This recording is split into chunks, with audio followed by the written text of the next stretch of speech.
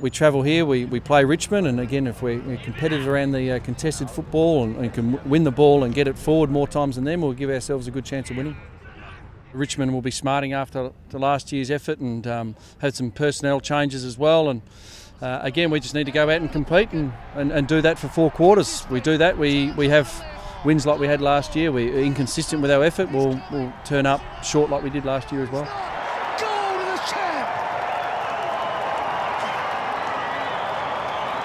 David Swallow, coming in for his first game for about 8 weeks. I think the boys, when they sit around and look at the locker room and the change rooms prior to walking out and see that senior leadership there and then that the young leadership in David Swallow, I think they certainly are a bit more confident, that's for sure.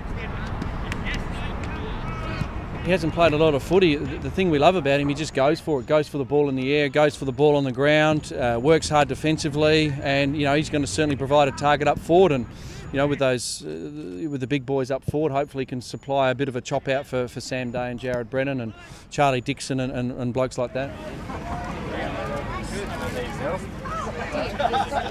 An AFL initiative like that here in Cairns is fantastic for AFL football. As I said, it's in our backyard, so we're happy to come up here. We're happy to play Richmond up here, because if we had a choice between Cairns and the MCG with the Richmond faithful there, I know we're probably 5 goals better off up here. So from that point of view, but I think AFL in general up here, it's certainly a big community. It's growing weekly, monthly, if you like, and if we can stabilise some AFL content here, I think it'd be fantastic going forward.